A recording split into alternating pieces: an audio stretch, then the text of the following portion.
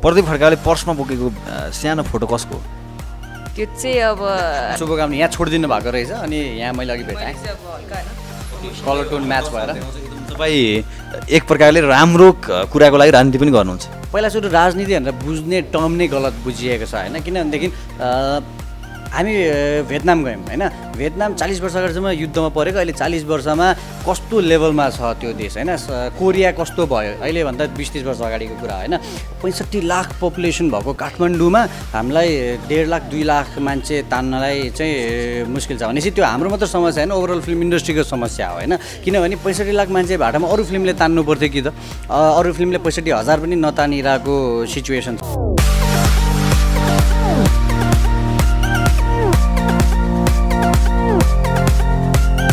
नमस्कार दर्शकबिन, तपाईँलाई स्वागत छ। यो हो अनलाइन खबरको ओके मस्ती टक र मस्ती टक लिएर आज पनि उपस्थित भएको छु। तपाईँकै मस्तीको होस्ट म विजय आवाज र साथमा छन् मेरा क्यामेरा पर्सन शङ्कर गिरी। र आजको मस्ती टकमा हामी मस्तीको कुराकानी गर्नेछौँ, साथमा प्रेमको कुराकानी गर्नेछौँ, लभको कुराकानी गर्नेछौँ। र अब त लभ मात्र होइन, लभ गर्नको लागि एउटा राम्रो स्टेसनको पनि आवश्यकता पऱ्यो। कस्तो ठाउँमा जाने, केटाकेटी गइसकेपछि डेटिङ पनि गजब होस् भन्ने चाहना पनि हुन्छ। र मसँग आज लभ स्टेसन जोडी हुनुहुन्छ, जोसँग हामीले लिलीबिलीको बेलामा कुराकानी गरेको थियौँ। त्यसपछि सायद मेरो अर्को इन्टरभ्यू उहाँहरूसँग आज हुँदैछ। आउनु स्वागत गरौँ। मसँग छेउमा हुनुहुन्छ गुडिया जस्ती नायिका जसिता गुरुङ र केटालाई के भन्छ? Welcome. Thank you. Thank you so much. केटीलाई गुडिया भन्छ, केटालाई के भन्छ? ह्यान्डसम हङ्क ह्यान्डसम हङ्क मेबी होइन भन्दैन, तर मैले चाहिँ जस्तो पुरेर बार्बीको त के अरे गुडिया जस्तो त काम के हुन्छ त अरे। ओके ठिक छ, गुडियाको बारेमा पछि कुराकानी गरौँला। हामी तपाईँ भन्नुहोस्, जसिताजी गुडिया हुनुभयो भने प्रदीपजी के हुनुहुन्छ? ब्युटिफुल भयो भने बल्ल ह्यान्डसम हुन्छ, ह्यान्डसम भन्न पाइँदैन। तपाईँले कमेन्ट गर्नु होला तल। ओके प्रदीपजीबाट जाउँ। लभ स्टेसन रोज्नुको एउटा कारण के छ? टिम होइन, अनि त्यसपछि कन्सेप्ट टिम, एउटा मात्र कारण भने टिमले तपाईँलाई एट्र्याक्सन गर्यो। हजुर। तपाईँले काफे फिल्म्स टिमै हेर्नु pouring it out in a better way. उहाँले पनि त्यही भनेको सेम हुन्छ भनेर अलिकति मैले चाहिँ काफे फिल्म्स टिम या भन्छ। काफे फिल्म्स भनेको यति बेला नेपाली फिल्म इन्डस्ट्रीको सबभन्दा चर्चित र ठुलो ब्यान्ड भन्ने कुरा बुझ्यो होइन त? अब या अफ कोर्स जस्ता गुरुङले रोजेपछि त त्यो भयङ्कर ठुलो भन्ने बुझ्नु पऱ्यो नि त। अफ कोर्स या तपाईँलाई फिल्ममा साइन गराउँदा त सही छैन होला पक्कै? या I guess. Okay love station चाहिँ जोस्ता गुरुङको लागि के कारणले गर्दा विशेष बन्न सक्छ? मेबी आई थिङ्क लिलीबिलीको टाइममा आई थिङ्क मैले एज अ डेब्यू भएर धेरै लुकमा कन्सर्न दिएँ जस्तो लाग्छ मलाई होइन, अनि भोइस पनि थिएन। बरु यसमा चाहिँ मैले I think as an artist मैले एकदम मेहनत गरेको छु, वर्क गरेको छु होइन, होमवर्क भन्छ नि, सो त्यो गरेको छु। So obviously it is very important for me to do better भनौँ न। त्यही हो। के होमवर्क गर्नुभयो? कति होमवर्क गर्नुभयो? होमवर्क अब त्यही हो मेरो। आई थिङ्क एक्टिङमा अब अन सेट मलाई एकदमै नर्भस हुने, एकदमै एङ्जाइटी हुने एकदम मेरो प्रब्लम नै छ त्यो होइन। सो त्यसलाई अलिकति अलि कन्फिडेन्स लेभल बढाउनु लागि आई बिन ट्राइङ टु हुन्छ नि डु माई वर्क विथ हाम्रो उज्जवल सर होइन, अनि उहाँले पनि एकदम इन्करेज गर्नुहुन्छ। अब त्यस्तै भनौँ न। ओके प्रदीपजीलाई चाहिँ जस्तै के कुराले उत्प्रेरणा गर्यो? मलाई त जहिले पनि एउटा फिल्म हुन्छ नि, अडियन्सलाई के चिज मनपर्छ भन्ने कुरै हो। अब फिल्म गर्दाखेरि चाहिँ के नयाँ चिज पाउनुहुन्छ। अब फिल्मलाई नयाँ चिज दिने भनेको आर्टिस्टले भन्दा पनि प्रोडक्सन टिमले अनि डिरेक्टरले हो होइन। उहाँहरू कस्तो खालको कन्सेप्टमा काम गर्न खोज्दै हुनुहुन्छ भन्ने चिज हो। त्यही हो मलाई अट्र्याक्ट गरेको भनेको जुन टिमअप भयो प्रड्युसर डिरेक्टरको, अनि त्यसपछि जुन टाइपको उहाँहरूले फिल्म बनाउन खोज्नुभयो त्यही चिजले हो अपिल गरेको। अनि मैले मबाट एक्सपेक्ट गर्नुहुने अडियन्सले पनि त्यही हो, एउटा डिफ्रेन्ट केही चिज। यसबाट तपाईँले सिनेमाभित्र फिल्म खोज्नु भएको छ होइन? हजुर जहिले पनि अब एकदम सर्फेसियल फिल्महरू आइरहेको होइन, सर्फेसियल भन्दा पनि एकदम रियल लाइफ क्यारेक्टर भन्ने, अनि त्यसपछि अलिकति केटाकेटीको होइन नर्मल लभ स्टोरीहरूमै लिमिटेड देखिरहेको थियो। प्रेमी 2 बाहेक प्रेमी 2 अलिकति डिफ्रेन्ट थियो। अनि योपालि चाहिँ फिल्मी हुन्छ नि, एकदमै अहिले नर्मली आइरहेको फिल्महरू भन्दा फिल्मी पहिलाको फिल्म हुन्थ्यो नि, अलिकति ड्रामेटिकै होइन,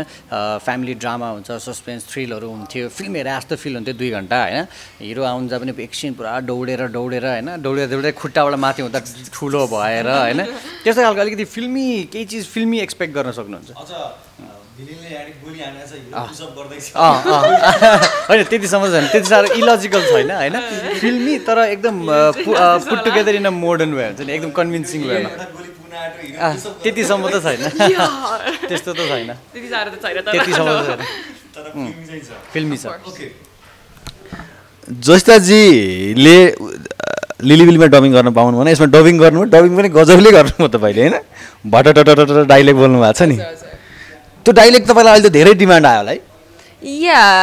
अनि फेरि टिकटकमा पनि एकदम पपुलर भएर रहेछ। तपाईँले लाइफमा कसैलाई त्यसरी गाली गर्नु भएको छ? ओ नो, म एकदमै काम खालको मान्छे कि, लाइक त्यो त्यति धेरै रिसाउँदैन होइन, त्यस्तै त्यो भएर मैले भने नि त्यो जे मैले रानीको क्यारेक्टर जे निभाएको छु होइन लभ स्टेसनमा एकदमै डिफ्रेन्ट नै छ क्या, त्यति धेरै रिसाउँदिनँ म, त्यति धेरै झल्ली पनि छैन, त्यति धेरै हुन्छ नि इमोसनल त छु, तर अब त्यसरी जस्तो छ नि क्यारेक्टर त्यस्तो छैन कि, म त्यो भएर त्यसरी रियलमा चाहिँ मैले अहिलेसम्म नि त्यसरी चाहिँ गाली गरेको भन्दा पनि अब त्यस्तो चाहिँ भएको छैन। रानीले कस्तो खालको राजा खोज्दैछिन् त?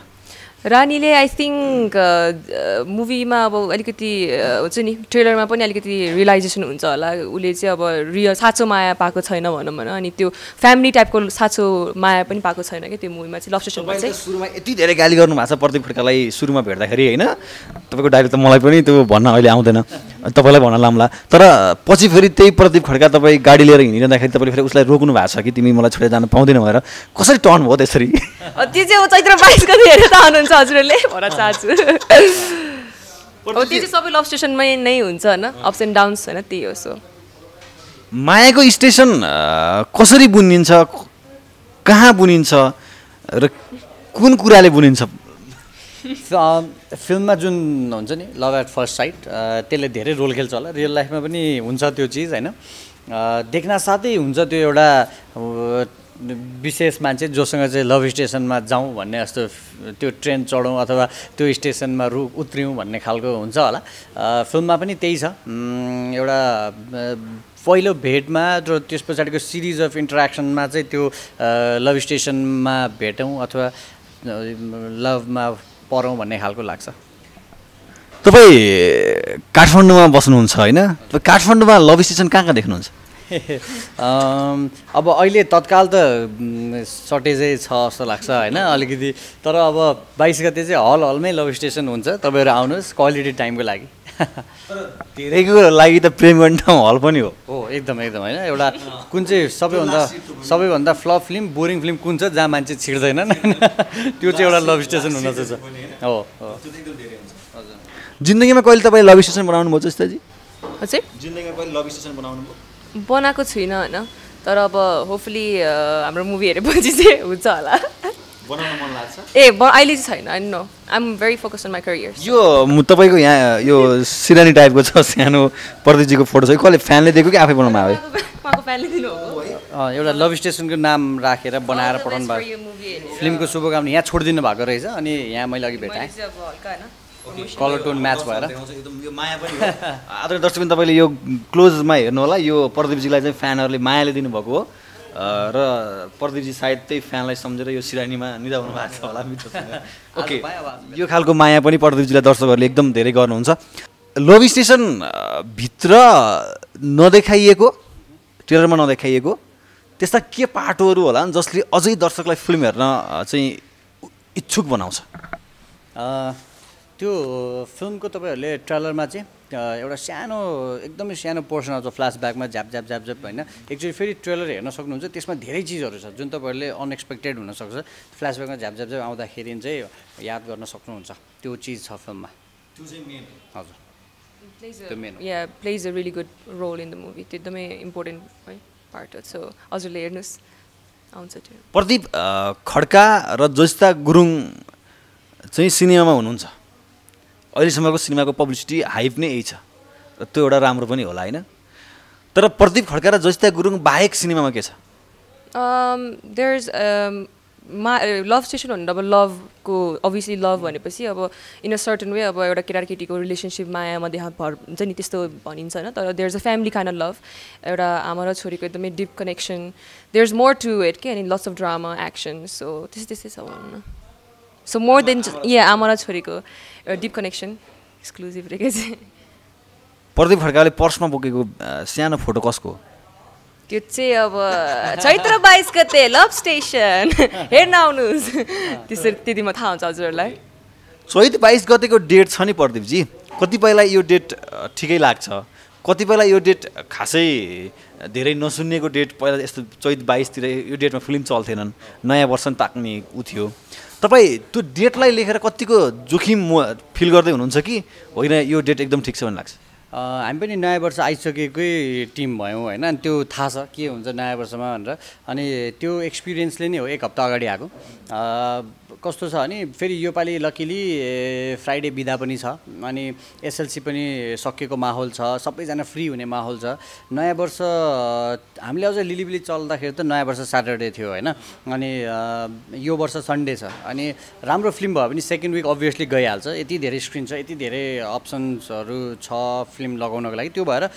एक हप्ता अगाडि आउनु चाहिँ धेरै बेनिफिसियल छ हरेक एङ्गलबाट फाइदाजनक छ हुन त तपाईँहरू 29 गते पनि आउन खोज्नु भएको तर गोविन्द जाइत जो निर्माता हुनुहुन्छ उहाँको अर्को फिल्म भएको कारणले गर्दा पनि तपाईँहरू 22 गते सर्नु भएको हो होइन हुन्छ यो चाहिँ डेट तपाईँहरूको आफ्नो टिमकै सल्लाहले नै भएको होइन सल्लाहमै भएको हो हामीले लिलिबिलीको 51 डेजको दिनमा अनाउन्स गरेको थियौँ त्यो बेला चाहिँ हामीले न्यु इयरै आउने प्लान थियो अनि अब न्यु इयरकै दिनमा प्लान थियो अनि त्यसपछि मेरो हजुर पनि सेम डेटमा आउने भनेर अब गोविन्द दाइ नै हो डिस्ट्रिब्युटर काफे फिल्म्स नै हो डिस्ट्रिब्युटर दुइटै फिल्मको अनि उहाँहरू हामीभन्दा धेरै पछाडि सुटिङमा जानु हुँदैछ अनि उहाँहरूलाई चाहिँ एक हप्ता 10 दिन 15 दिन अगाडि आउन अलिक अप्ठ्यारो होला हामी आउन त भन्ने हिसाबले सल्लाहमा अगाडि आयौँ यो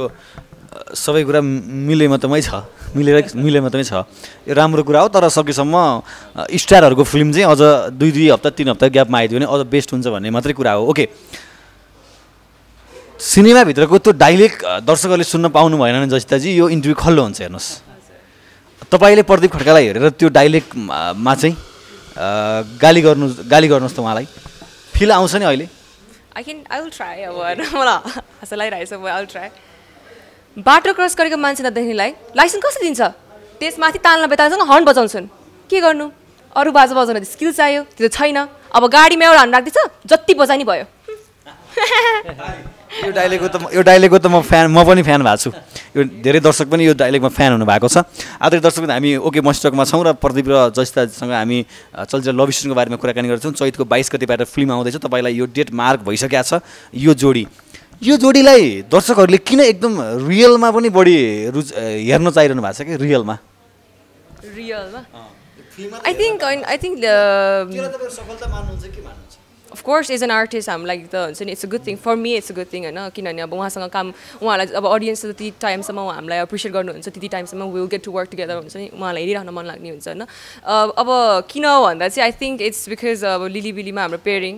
त्यो केमिस्ट्री मन पराउनु भयो होइन अनि आई थिङ्क जब हामीले मुभी हेर्छौँ नि आई थिङ्क के अरे अडियन्सहरूलाई चाहिँ अब in a way they get very touched के त्यो क्यारेक्टरले गर्दा नि होला जस्तो लाग्छ मलाई त्यही भएर अब लिली र बिली एन्ड एभ्रिथिङ त्यस्तो भन्ने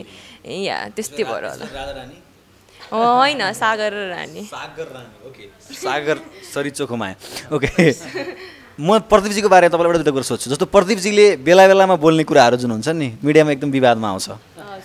तपाईँलाई चाहिँ प्रदीपजीलाई नजिकबाट चिनेको आधारमा चाहिँ उहाँले एकदम मनदेखि नै त्यो कुरा बोल्नुहुन्छ कि एकदम जोक्समै त्यो कुरा बोल्नुहुन्छ कस्तो लाग्छ तपाईँलाई होइन at times some like for example press मिटमा अब कुनै इन्टरभ्यूहरूमा चाहिँ अब रमाइलोको लागि होइन किनभने एकदमै अब जहिले पनि सिरियस भएर कुरा गर्नु पऱ्यो होइन इन्टरभ्यूहरूमा and press मिटहरूमा just for fun as a यतिकै एउटा राम्रो सेन्स अफ ह्युमरमा भनिन्छ होइन बदन त्यो कुरालाई अलिकति बढाएर चढाएर नराम्रो वेले नेगेटिभले लेखिन्छ अर लाइक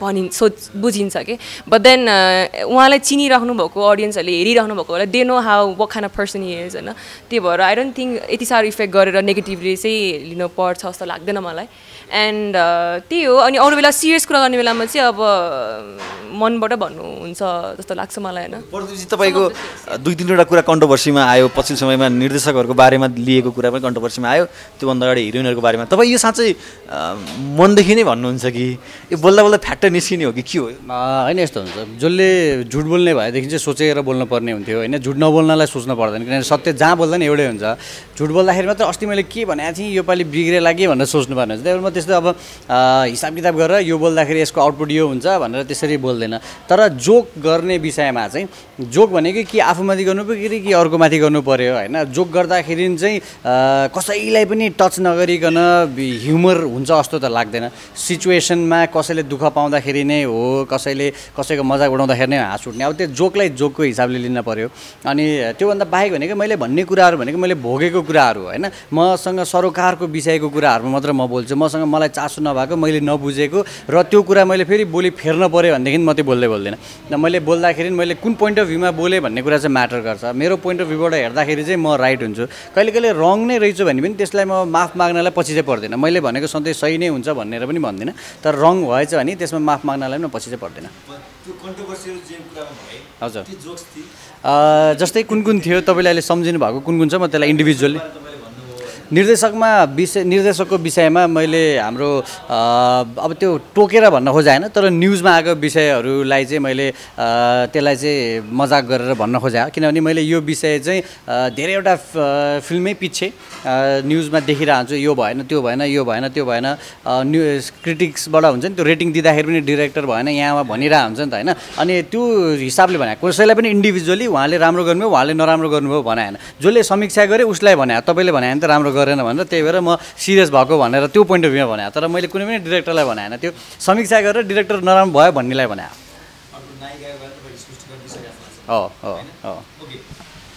तर प्रदीपजीको यो बानीले कहिलेकाहीँ चर्चा पनि पाउँछ र आलोचना पनि पाउँछ त्यो दुइटै कुरा नर्मल्ली एउटा नायक भइसकेपछि त्यो कुरा हुन्छ पनि अब प्रदीप खड्का र जसिता गुरुङ जो लभ स्टेसनबाट दर्शकमाझ फेरि आउँदै हुनुहुन्छ हैन प्रदीप खड्काले चाहिँ जसिता गुरुङको करियरमा धेरै नै मात्रामा चाहिँ इन्टरफियर गर्नुहुन्छ भन्ने हल्ला बजारमा व्यापक छ धेरै नै व्यापक छ फिल्म साइन गर्नेदेखि लिएर यो गर त्यो नगर सबै कुरा हुन्छ अरे यो एकदम धेरै चलेको चर्चा हो यो चाहिँ म जसिताजीको मुखबाट सुन्न चाहन्छु आखिर यो के हो कि तपाईँको लागि उहाँले इन्टरफियर गर्नै पर्छ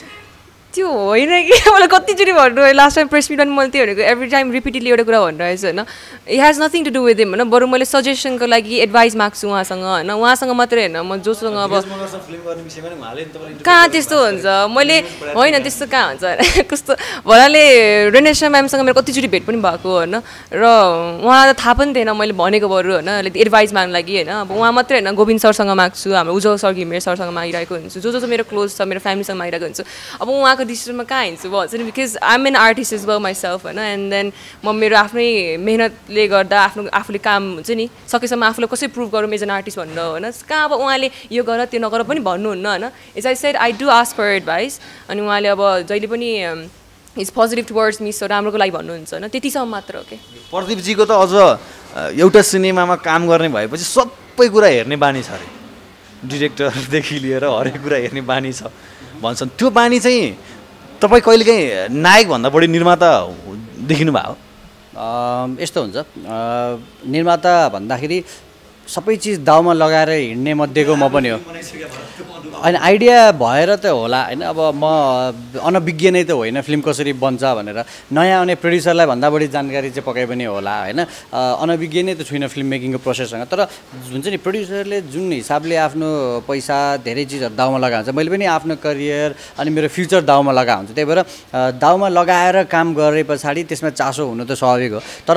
इन्टरफियर होइन हुन्छ नि जस्ट राइट टाइममा बोल्नुपर्छ भनेर हो क्या भोलि हलमा फिल्म हेरेर यो बेला यस्तो गराए भए हुन्थ्यो नि यो बेला यस्तो गराए भए हुन्थ्यो नि भनेर जसले पनि भन्न सक्छ होइन जस्तै देश बिग्रियो भनेर जसले पनि भन्न सक्छ होइन सपार्नलाई के गर्नुपर्छ पनि भन्न जान्नु पऱ्यो क्या होइन मैले भनेको कुरा लागु गर्नै पर्छ होइन तर मेरो पोइन्ट अफ भ्यूबाट मैले बुझेको अनुसारले चाहिँ यो हो भनेर सजेस्ट गर्दाखेरि बेटर हुन्छ भने राइट टाइम चाहिँ त्यो मेकिङकै बेलामा हो स्क्रिप्टकै बेलामा हो सुटिङकै बेलामा हो पोस्टकै बेलामा हो राइट टाइम अब फिल्म बनेर तयार भए पछाडि करेक्सन गर्नु भने चाहिँ त्यो लास्ट आवरमा सेफ गेम खेला जस्तो क्या मैले भने त थिएँ नि भन्नको लागि मात्रै त्यो हुन्छ त्यो भएर हो म त्यसरी इन्भल्भ हुनेछु